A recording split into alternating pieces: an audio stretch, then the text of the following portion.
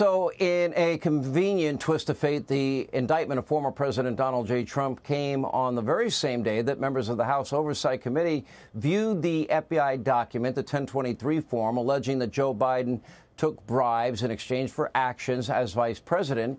Now, sources that have seen the documents tell Fox News Digital that it details an alleged $10 million payment to Joe and Hunter from a Burisma executive. The executive apparently said that he would route the payments through so many shell companies that the transfer would take at least 10 years to uncover it. And what did Burisma, this executive, want in exchange for that money? Well, he wanted to halt an investigation into his company by a prosecutor in Ukraine. That prosecutor is the one that Joe Biden leveraged $1 billion taxpayer dollars and demanded he be fired in 6 hours. And son of a bee, they fired that guy. Yesterday, when asked about these serious allegations, President Biden, he just laughed them off. Take a look. I'm supposed to walk off the stage now. But wait. The bribery allegation, Congresswoman Nancy Mace says there's damning evidence in the FBI file that you sold out the country. Do you have a response to the congressional Republicans? Where's the money? I'm joking. Mr. President, It's a bunch of malarkey. All right, joining us now, author of a really good new book. You can get it in bookstores all across the country, Hannity.com, Amazon.com. March for the Majority, former Speaker of the House, Fox News contributor Newt Gingrich is with us. All right, there are two things that are beyond puzzling to me. One is, in the middle of Trump's impeachment, we have Joe Biden on tape bragging that he leveraged $1 billion to get a Ukrainian prosecutor fired and gave him 6 hours to do it. They fired him. It turns out that prosecutor was investigating Burisma, and it turns out the prosecutor was investigating Hunter Biden. Hunter Biden does an interview on GMA and admits he has no experience in energy, oil, gas, coal, or Ukraine. Now, to me, that seems like a quid pro quo by Joe. Nobody showed any interest in that, Mr. Speaker. Why? Look, I think all of us who are conservative have misunderstood what's going on. It's a lot like Hillary. They didn't prosecute Hillary because she's so likable. They didn't prosecute Hunter because, after all, he's such a nice guy. They're not going to go after Joe because, after all, he means well. I mean, what you have here is absolute, total corruption. And I have a couple simple tests, frankly, for the House Republicans. Release the document. It's not classified. There's no reason every American can't read it. Put it on the internet.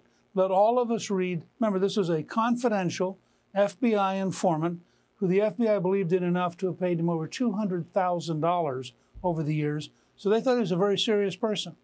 So let's read what he had to say. Second, I just did a newsletter at Gingrich 360 saying that this is the wrong indictment. The Donald Trump indictment's wrong. The first indictments ought to be all the people who are mentioned as breaking the rules and breaking the law in the Durham report. Those are FBI agents.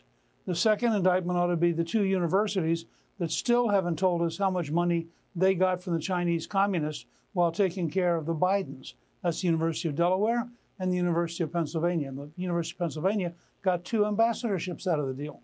And there were 10 Biden administration senior people being paid by the University of Pennsylvania with money that I think came directly from communist China. The third indictments ought to be the Biden family. I mean, how can you have, it's a very simple, just ask yourself, why would the widow of the mayor of Moscow send $3 million to Hunter Biden? Why would Burisma hire a guy who clearly didn't know anything? $3.5 million. I'm lowballing it. I'm trying to be conservative. But think about it. Why would Burisma be paying him? Why would somebody in Kazakhstan send him money? Why would a Chinese billionaire be sending him a diamond? And as Chairman Comer reported the other day, we know of at least one case where $3 million was sent to the Biden family from China. And finally, what does it tell you? That apparently the FBI leadership insisted that the IRS disband the team that was looking into the money for the Bidens. This whole thing is sick, and it puts in context what's happening with Trump. What you have is a deliberate, vicious effort worthy of Zimbabwe or Venezuela or Cuba, But in the United States of America, to have this kind of totally ruthless use of the power of the government, you know, it's ironic. This is the week that is the anniversary of the publication of George Orwell's 1984. And what we're seeing is exactly the use of state power that Orwell warned us against.